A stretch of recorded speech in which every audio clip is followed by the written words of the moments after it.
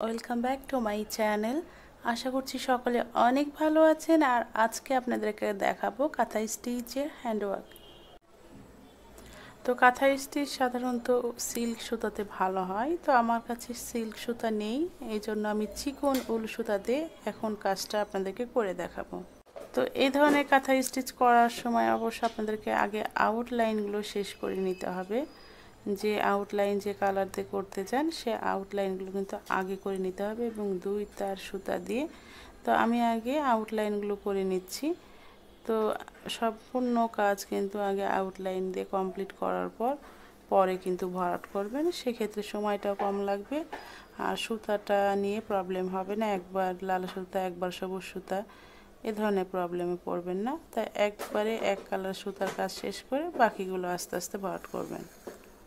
তো আমি কিন্তু এখন আউটলাইন দিচ্ছি, ফিল আপটা পরে করব।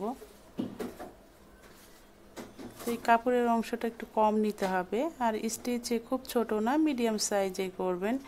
যেহেতু এটা শাড়ি, তো সেক্ষেত্রে আপনাদেরকে সে সেলাইয়ের যে ফোরগুলো একটু বড় উঠালেই ভালো হয়, খুব ছোট ছোট না। আর ছোট স্টিচ দিয়ে কাঁথা স্টিচ খুব করাটা ডিফিকাল্ট হয়ে যায়, যার কারণে আপনারা যখন শাড়ি শেষ করবেন অনেক টাইম লেগে যাবে। তো এইভাবে করে কিন্তু একটু বড় বড় স্টিচ দিয়ে করবেন।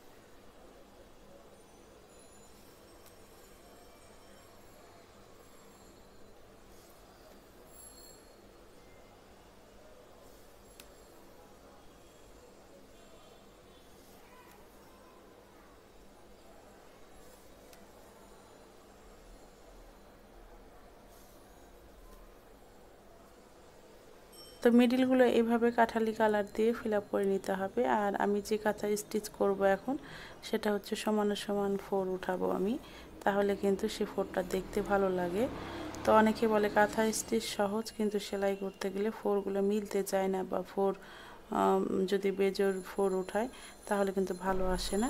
তো সেই জন্য আমি বলবো আপনারা কিন্তু সমান ফোর উঠাবেন, তাহলে কিন্তু ভালো লাগবে দেখতে।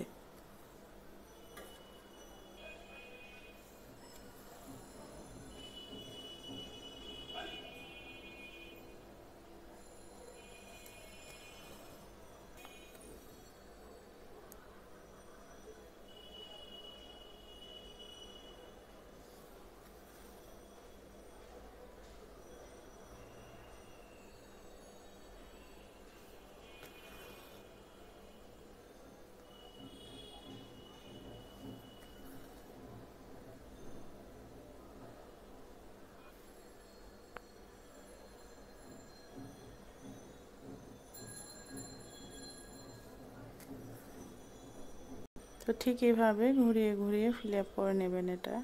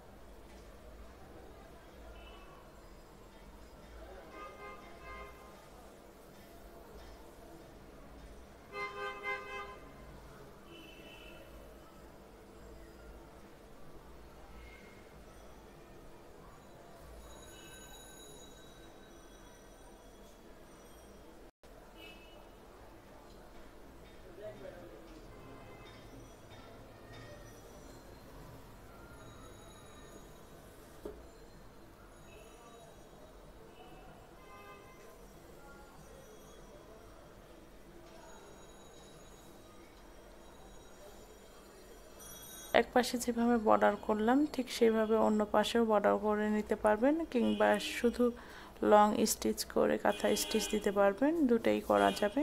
তো আমি খুব সহজ করে আপনাদেরকে আজকে সেলাইটা করে দেখলাম। আশা করি আপনাদের ভালো লেগেছে। ভালো লাগলে লাইক কমেন্ট শেয়ার করতে ভুলবেন না। যদি আমার চ্যানেলটা সাবস্ক্রাইব না করে থাকেন তো অবশ্যই সাবস্ক্রাইব করবেন। সবাই খুব ভালো থাকুন। আল্লাহ হাফিজ।